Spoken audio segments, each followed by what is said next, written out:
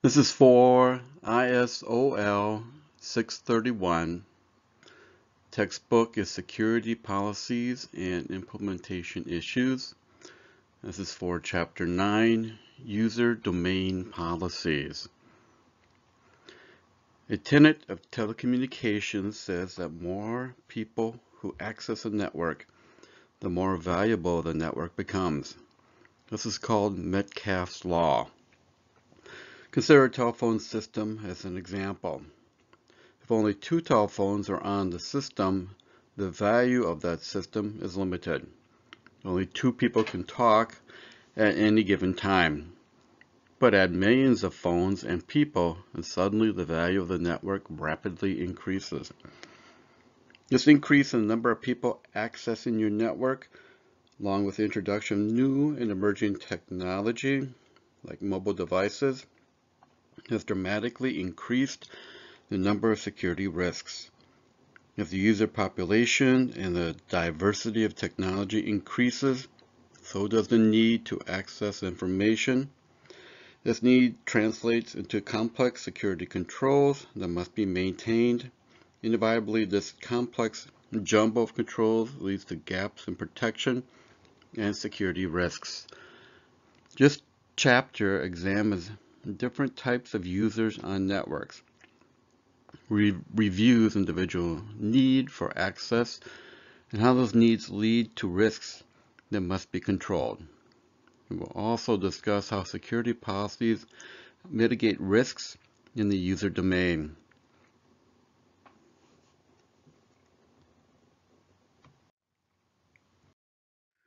So the learning objective for this chapter is describe the different information system security policies associated with the user domain.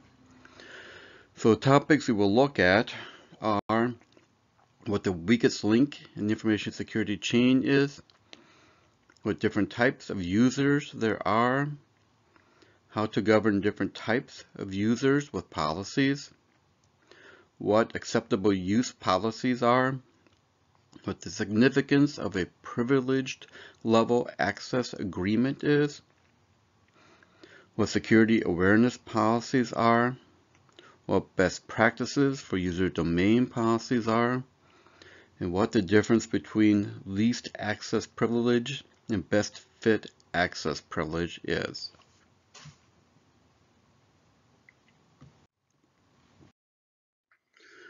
The key concepts that we will look at in this chapter are reasons for governing users with policies, regular and privileged users, acceptable use policy and privileged level access agreement, security awareness policy, and the differences between public and private user domain policies. So the goals of this chapter are to understand why users are considered the weakest link in implementing security policies and controls, understand the different users in a typical organization, explain how different users have different information needs, define the acceptable use policy, define the privileged level access agreement, explain how an SAP can reduce risks, which is a security awareness policy, explain the importance of risk acceptance in understanding security risks, and identify several best practices related to user domain policies.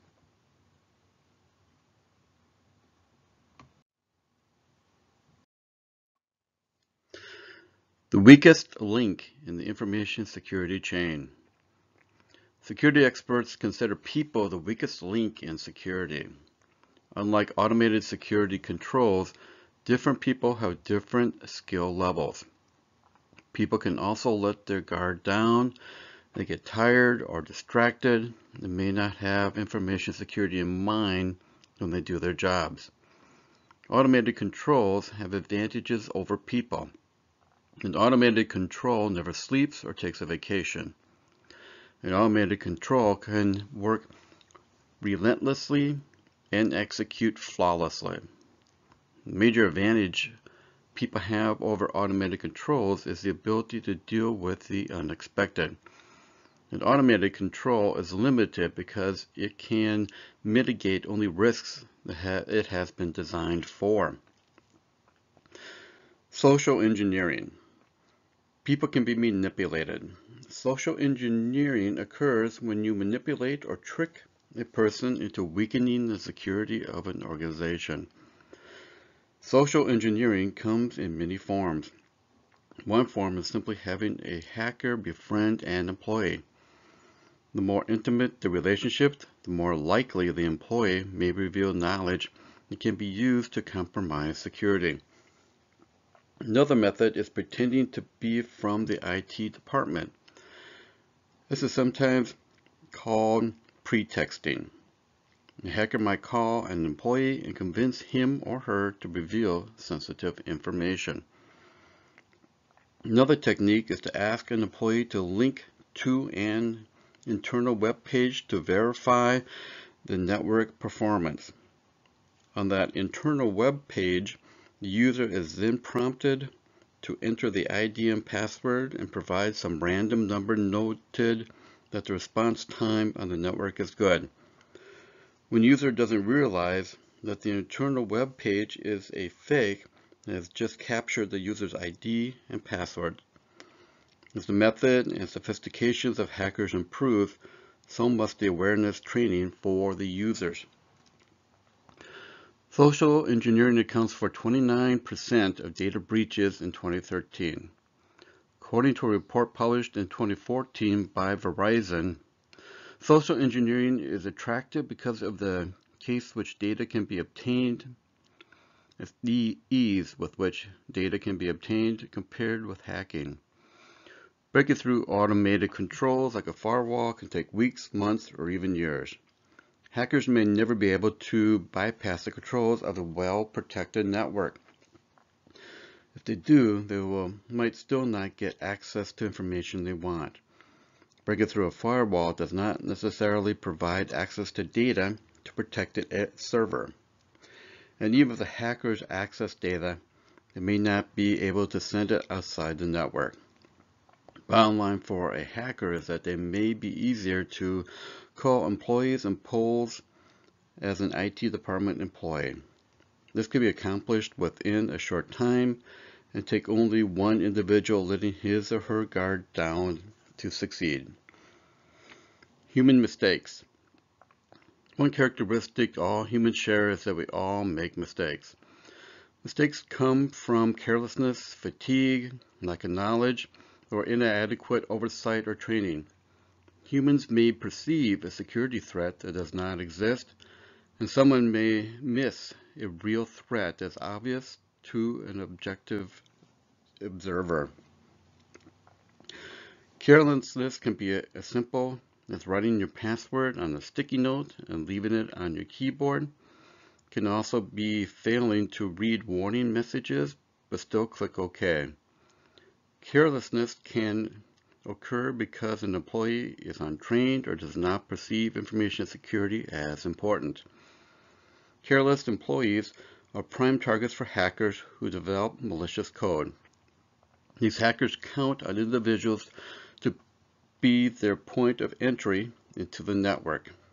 Another form of carelessness is intimidating people into weakening security controls out of convenience.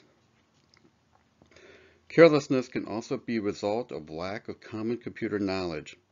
Technology often outpaces an employee's skills, just as some employees acquire a solid understanding of a system or application is upgraded or replaced. Programmers can also make mistakes. This is particularly a concern when those programmers introduce a code error into a product with millions of users.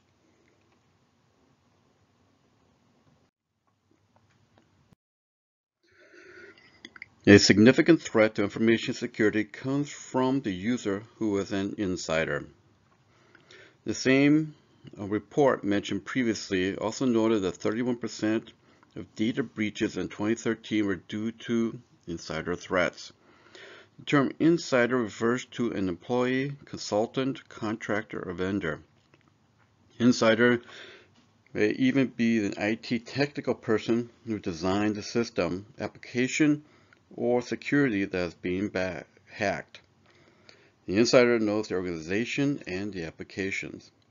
An IT department insider knows what is logged and what is checked and not checked. This person may even have access to local accounts shared between administrators. As a result, the IT insider has an easier time bypassing security controls and hiding his or her tracks. Insiders can hide their tracks by deleting or altering logs and timestamps.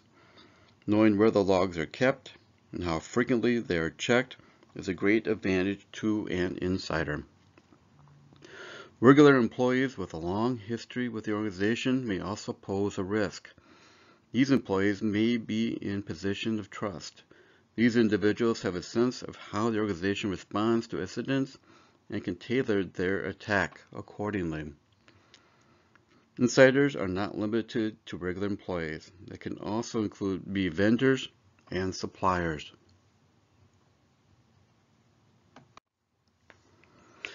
Security policies and controls can help limit damage and threats.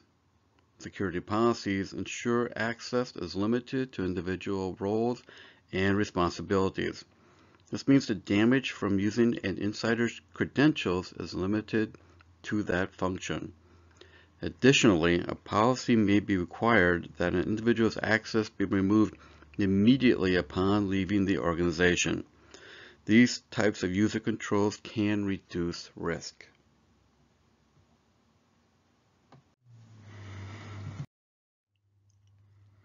You can build better security policies and controls by understanding user needs. There's no fixed number of user types possible on a network.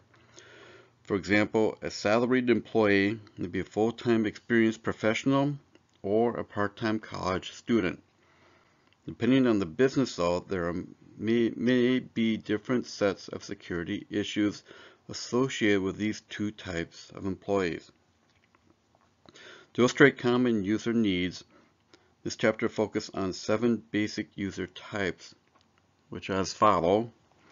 There are employees who are salaried or hourly staff members of the organization, system administrators, employees who work in the IT department to provide technical support to the systems, security personnel.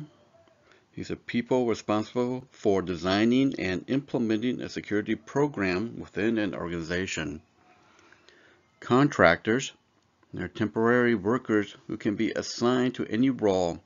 Contractors are directly managed by the company in the same manner as employees. Vendors. These are outside companies or individuals working for such companies hired to provide ongoing services to the organization, such as building cleaning. Unlike contractors, vendor employees are directly managed by the vendor company to perform specific services on the organization's network. Guests and the general public. A class or group of users who access a specific set of applications. And then control partners. Individuals who evaluate controls for design and effectiveness.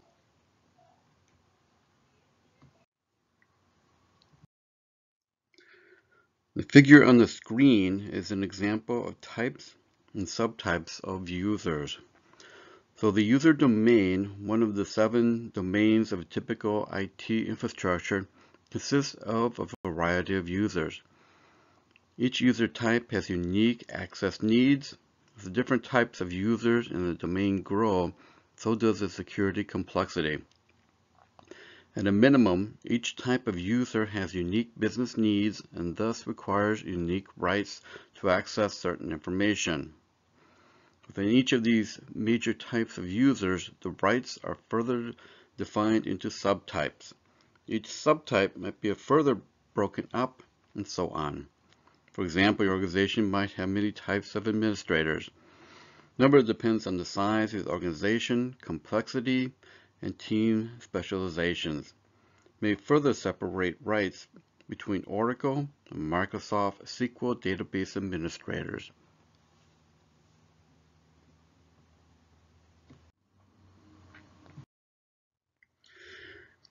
In addition to these human user types, all with different access needs, you should also be aware of two other groups. They are really account types rather than user types. System accounts are non-human accounts used by the system to support automated service. Contingent IDs are non-human accounts until they are assigned to individuals who use them to recover a system in the event of a major outage. So again, the contingent accounts, they need unlimited rights to install, configure, repair, and recover networks and applications, and to restore data. Credentials are prime targets for hackers. IDs are not assigned to individuals until a disaster recovery event is declared. And then the system accounts. They need elevated privileges to start, stop, and manage system services. Accounts can be inactive or non-interactive. System accounts are also referred to as service accounts.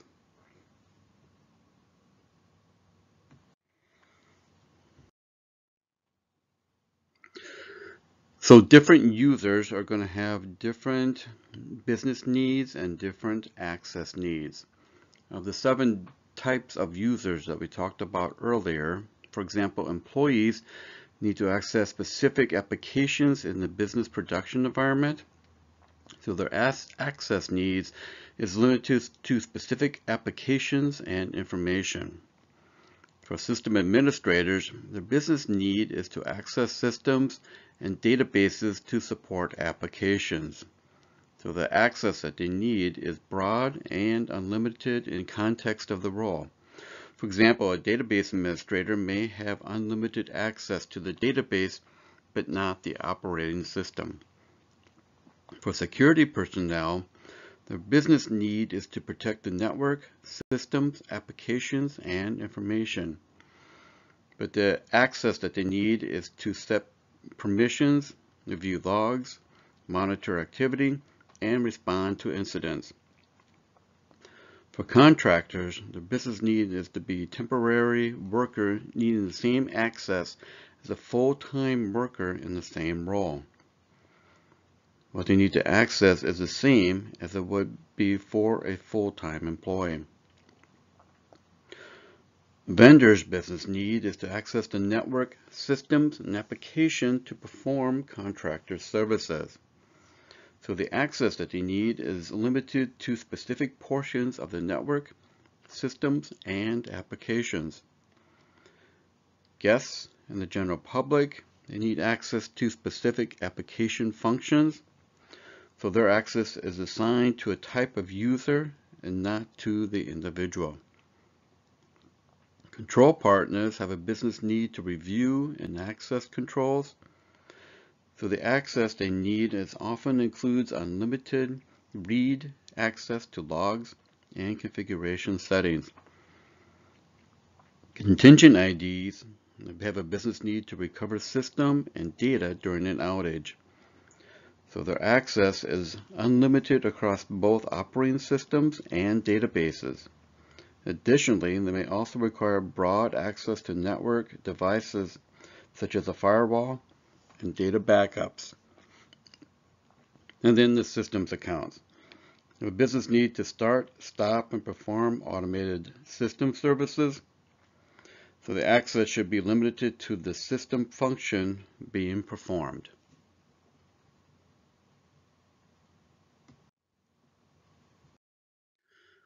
So looking at the differences and similarities to users, depending on whether or not it's a private organization or a public organization. So similarities for private organizations may follow public compliance laws depending on their governance requirements. And public organizations might be small in size, thus have similar control over their user population. Differences though, public organizations must follow Sarbanes-Oxley compliance, also called SOX. The Health Insurance Portability and Accountability Act, many times referred to as HIPAA, and other compliance laws. Private organizations are often smaller and easier to control from a user standpoint, and private organizations may not follow public compliance laws.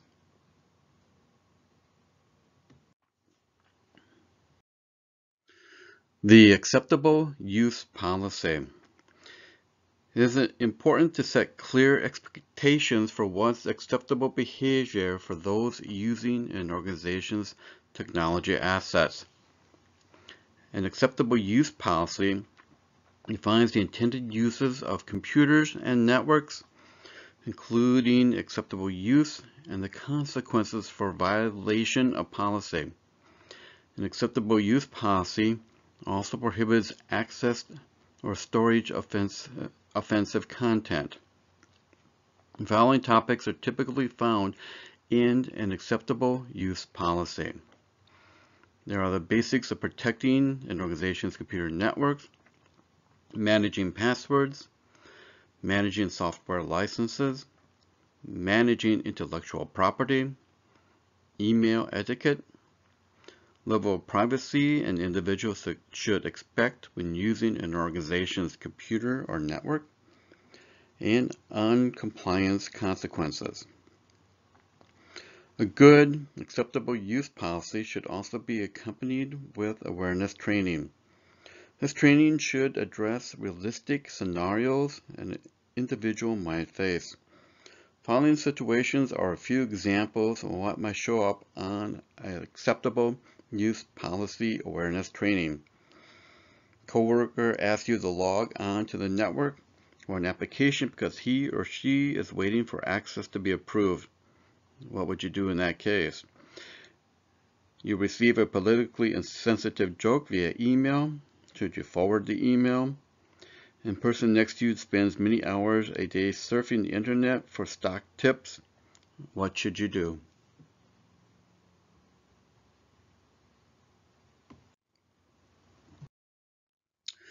A Privilege Level Access Agreement, or PAA. When administrative rights are breached or abused, the impact can be catastrophic to the organization. A Privilege Level Access Agreement is designed to heighten the awareness and accountability of those users who have administrative rights. The Privilege Level Access Agreement is a formal agreement signed by an administrator acknowledging his or her responsibilities. The agreement basically says the administrator will protect these sensitive credentials, not abuse his or her authority.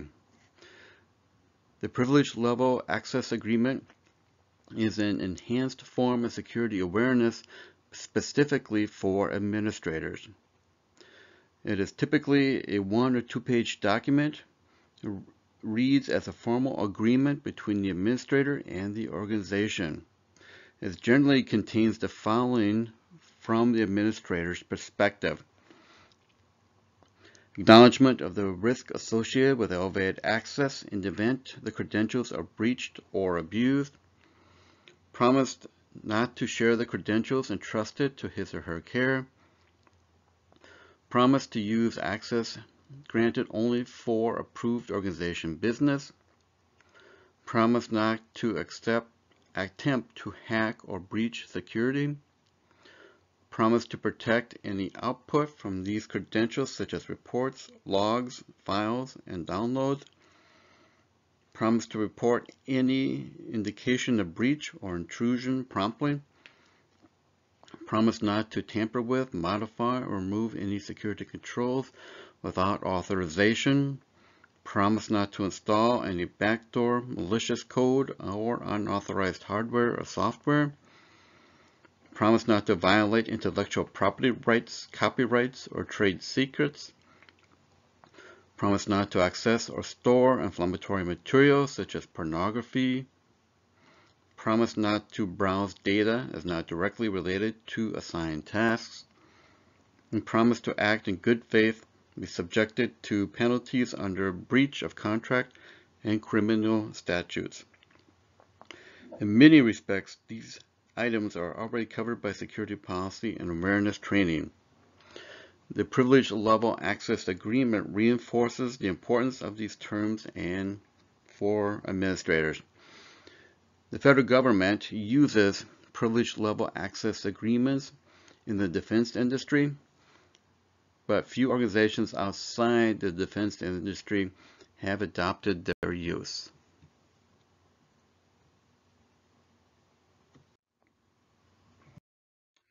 The Security Awareness Policy, or SAP. Security awareness training is often the first view a typical user has into information security. It's often required for all new hires. Think of it as the first impression of management's view of information security. This is management's opportunity to set the tone. Most individuals want to do a good job, but they need to know what the rules and expected behavior are. A good security awareness policy has many benefits, including informing workers of the following: the basic principles of information security, awareness of risks and threats, how to deal with unexpected risk, how to report suspicious activity, incidents, and breaches, and how to help build a culture that is security and risk aware. Security policy is not just a good idea, it's the law. There are many organizations that require security policies and security awareness program. Many state laws also require security awareness. Having a security awareness program is considered in most industries a best practice. Following highlights a number of federal mandates that requires an organization to have a security awareness program. HIPAA, or the Health Insurance Portability Accountability Act, the Graham-Leach-Bliley Act, Sarbanes-Oxley Act, Federal Information Security Management Act, National Institute of Standards and Technology, the NIST Guide for Developing Security Plans for Information Security Systems, and the NIST Computer Security Handbook.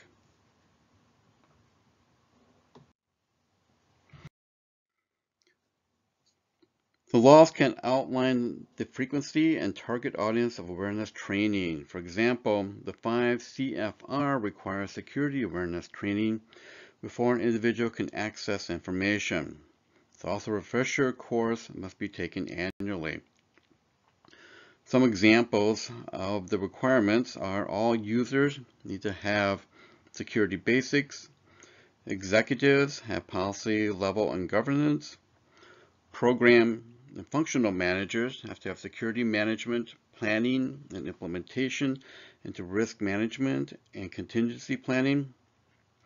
Chief information officers have broad training in security planning, systems and application security management, risk management, and contingency planning. IT security program managers have broad training in security planning, systems and application security management, and risk management and contingency planning.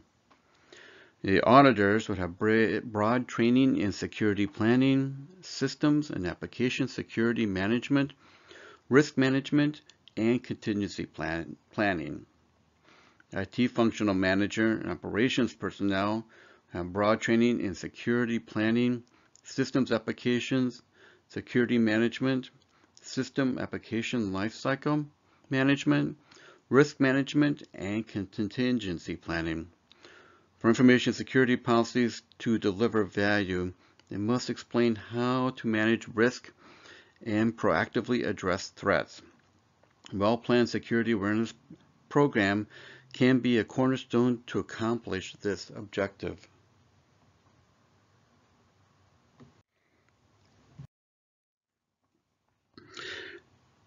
A best practice is a leading technique, methodology, or technology that through experience has proved to be very reliable. Best practices tend to produce a consistent and quality result. The following short list of best practices focuses on the users and is found in security policies. These best practices go a long way towards protecting users and organizations. Policies should require the following practices. Attachments. Never open an email attachment from a source that is not trusted or known. Encryption. Always encrypt sensitive data that leaves the confines of a secured server. This includes encrypting laptop, backup tapes, emails, and so on. Layered defense. Use an approach that establishes overlapping layers of security as the best way to mitigate threats. Least privilege. The principle of least privilege is that individuals should have only the access necessary to perform their responsibilities. Best fit privilege. Principles of best fit access privilege holds that individuals should have the limited access necessary to fulfill their responsibilities and have their access managed effectively. Patch management. Be sure all network devices have the latest security patches, including user desktop and laptop computers. Patch management is an essential part of layered defense. Even when you do everything right, there might be a vulnerability in the vendor's system or application. An effective patch management program mitigates many of these risks. Unique identity. All users accessing information must use unique credentials to identify who they are. The only exception is public access of a publicly facing website. And virus protection. Virus and malware protection must be installed on every desktop and laptop computer.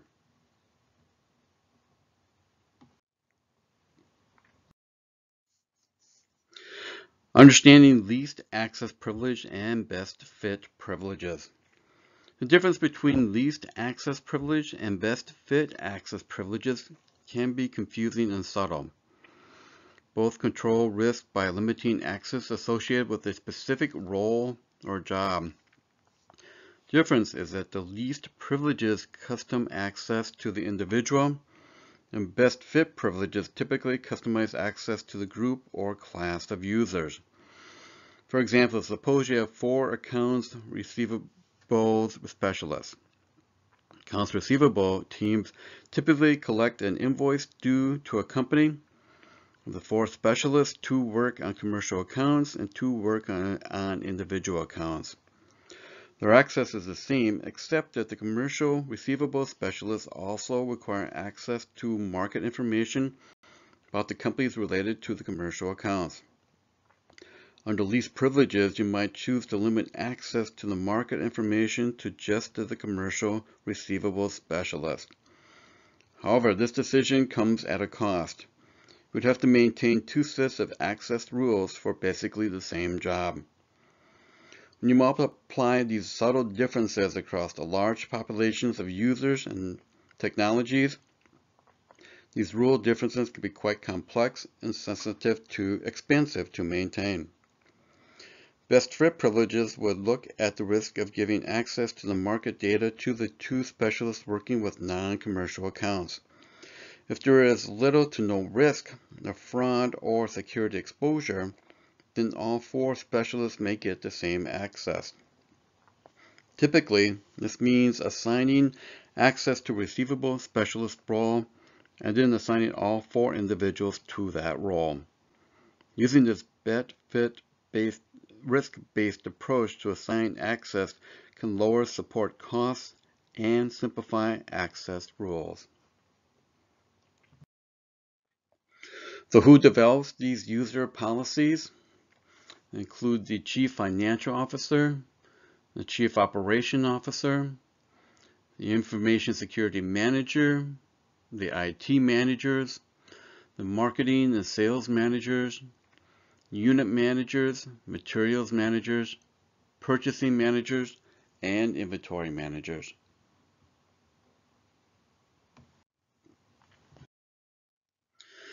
So this chapter examined the risks associated with user domain, part of the 7 domains of an IT infrastructure. As the number of users grows on the network, their diverse needs also grow. Security policies are a structured way of managing the user-related risks in this complex environment. The chapter reviewed the many different types of users and discussed unique roles such as administrator, security, and auditor. With these roles often comes elevated privilege and enormous responsibility. Security policies are an effective way to reduce risks and govern users. They help identify the higher risk activities such as those performed by system administrators. Policies are based on principles to help apply security consistently. These principles include the core concepts such as least access privilege and best fit privileges. Principles lay out risk choices and must strike a balance between cost to maintain and risks to control. In the end, security policies can educate users, reduce human error, and be used to better understand how incidents occur.